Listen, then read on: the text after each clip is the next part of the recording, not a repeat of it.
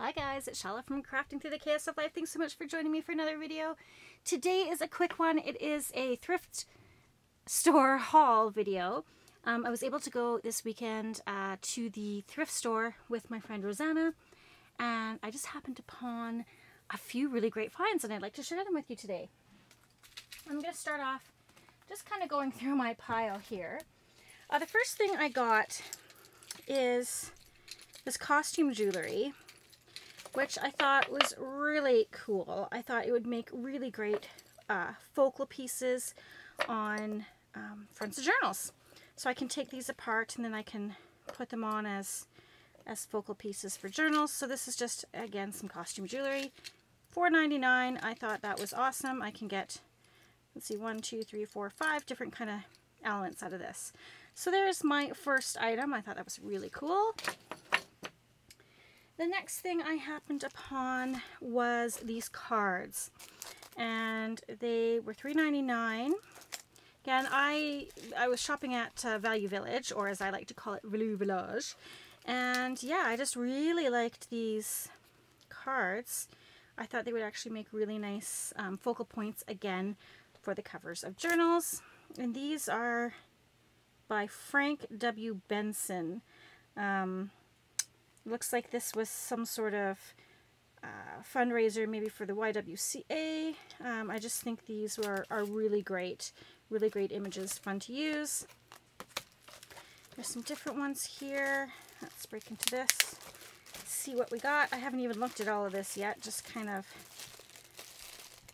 threw it all in the bag and then decided I'd do this video. Oh, this is, are these cards? Yeah, they're cards. Okay, just gonna rip them open at this point.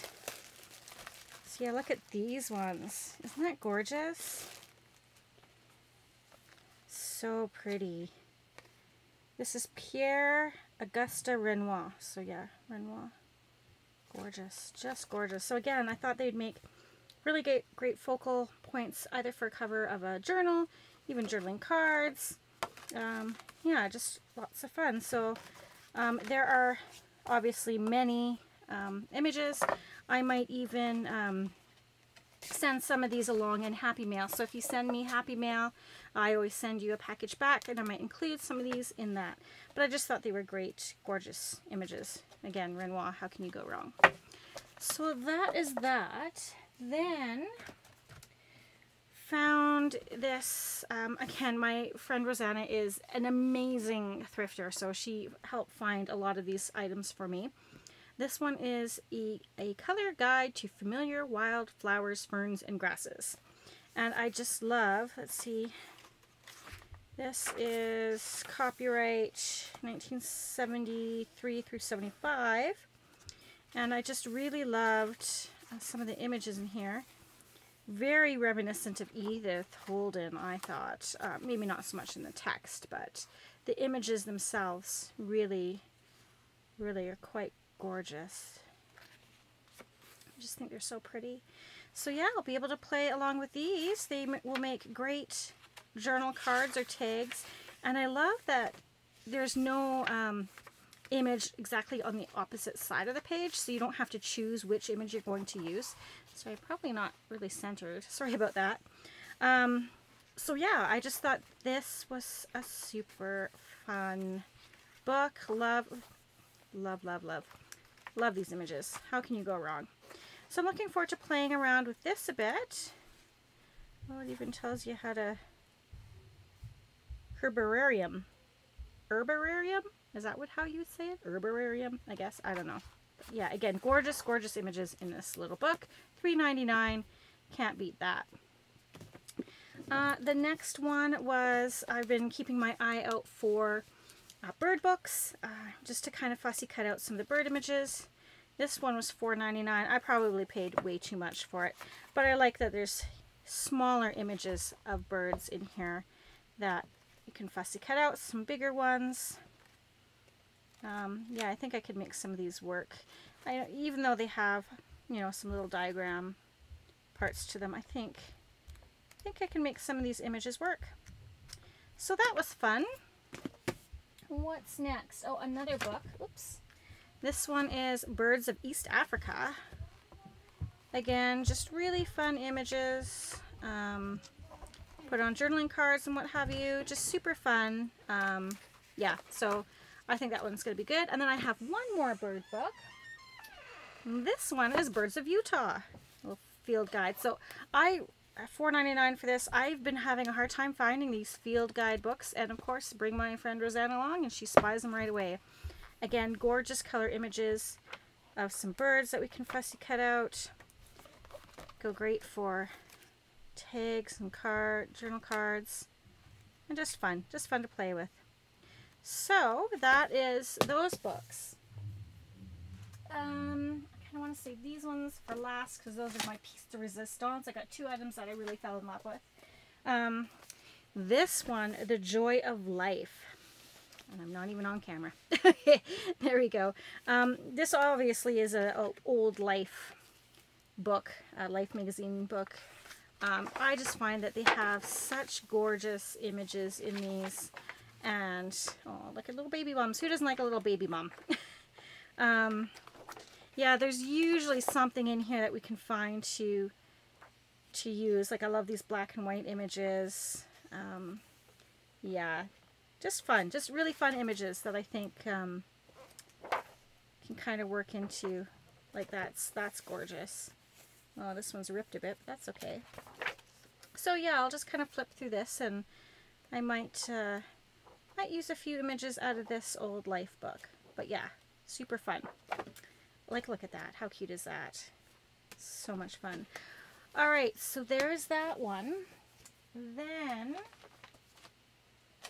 there's this one called The Tangled Garden. This is quite another large book. However, like, look at this. Look at the illustrations. Gorgeous, gorgeous hardcover book. Like, look at that cover.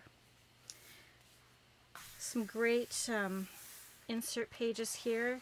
It's got like an embossed image in there. What does it say? Something design. I can't really read it all, but super cool paper in here that we can definitely use. And then these images are spectacular. Let's see if I can get to some here. Like, look at this. I can see myself cutting this out and just having it, like, folding it in half and having it be, excuse me, part of a page for a journal. I wish I had more room so I could show all this to you. Let me move these guys out of the way.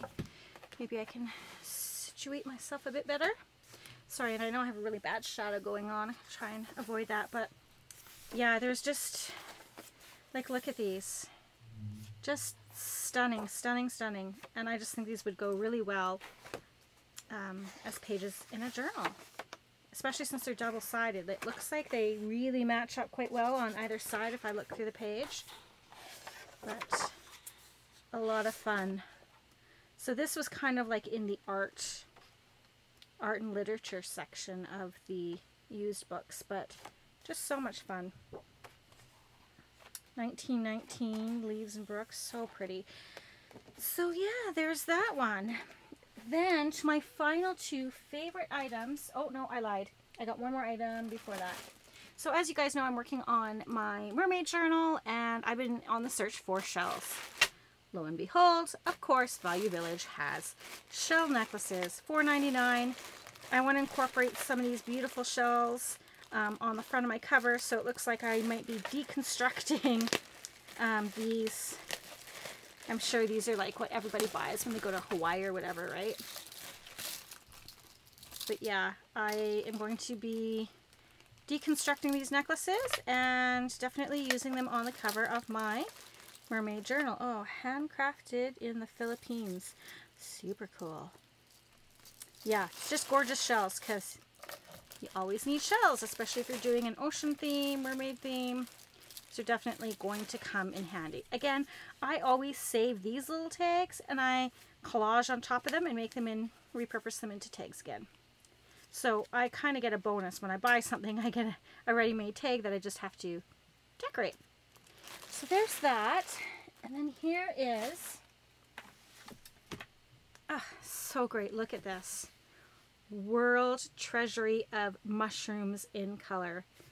Right? You guys are getting excited about this as much as I am. I'm sure you are. Look at this. Oh, I did a little squeal and jumped up and down when I found this. Look at these images.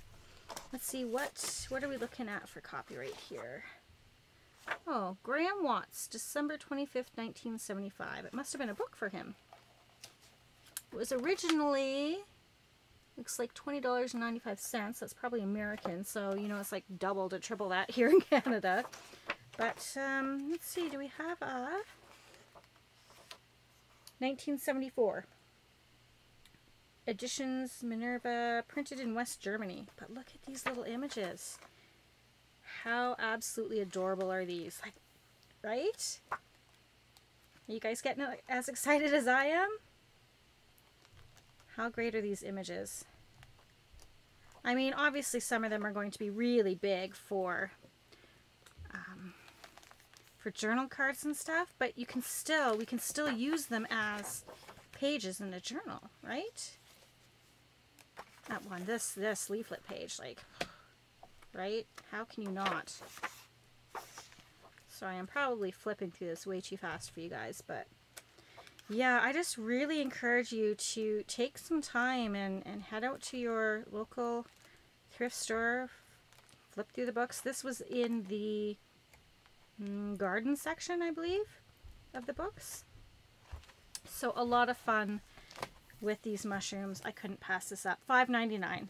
I think it's absolutely worth it for the number of images you get. Yeah, happy about that purchase. But the piece de resistance of this whole, I'd say, thrift extravaganza that we did was this. This is a Sears, Roebuck and Company catalog, almost like recreation. So it was $2.95. I spent $1.99. And it says Consumer's Guide Fall 1900. Look at this. Let's just open this bad boy up. A little dedication in here. Well, this is funny. Richard Warren Sears, founder and president, 1886 to 1908, which is really kind of funny because my grandmother was born in 1908 and she lived to 108. So I just think that's really fun. So yeah, the copyright on this is 1970. But let's take a look. Look at this. All these old advertisements. Look at this order sheet. Let me just kind of do a flip through. They got different harnesses for horses. Look at the sleighs. How cool is that? The old canopy top. Oh my word. Like, look at this. How can you not get excited over this? Look at these hats. Little fascinators and stuff. Oh, this gorgeous stove. Look at that. So yeah, I was really, really pleased to find this. You've got jackknives, scissors. Look at the ladies' fashion and skirts. How cool, right? So this was by far, again, I jumped up and down and squealed like a little girl when I found this. People were staring at me, but I was just so excited to get my hands on this. Hosiery. There's a really fun one in here for boots. Yeah, we're coming upon boots and shoes. And I've seen, look at this. Oh, look at this. Chaise Lounge. Oh, so fun. Yeah, so super thrilled with this. Like guns, right? Revolvers. Oh my gosh, shotguns. It's just crazy. Things that you could buy at Sears, right? Not so much anymore. But look at the banjos. Mandolin. Is that a mandolin? Yeah, mandolins. Oh, player pianos. Violins. Oh, is that a Stradivarius? $7.85 for a genuine Stradivarius violin. If only I could get my hands on that. I got myself a violin and was taking some lessons, and I love the violin. I want to get back into it. But yeah, look at this. Yeah, so anyways, that was my thrift store find that I got so excited about and I wanted to share with you guys. So yeah, definitely take a look. You can find some really cool stuff if you have the eyes for it. Again, I was really lucky because I went with my girlfriend and it was just that other second set of eyes to look for things. And yeah, she just really helped out big time. So that is my thrift store haul for this weekend. I'm going to be, let's see, tomorrow's Monday, and Monday is the 5-item swap video that's going up with Angie from Junk Journal Junction, so keep your eyes open for that. There is another fun video coming up. It's actually going to be on the Idiot Quilters site, and that's where he's interviewing me, so I'll try and remember to link that. And then yeah, we're going to be getting back into our mermaid journal, hopefully finishing off the cover and then working on the signatures. So I hope you guys enjoyed this thrift haul video, just a little something to tide you over till we get back into the goods. I thank you so much for stopping by today. Enjoy the rest of your weekend, and P.S. I love you.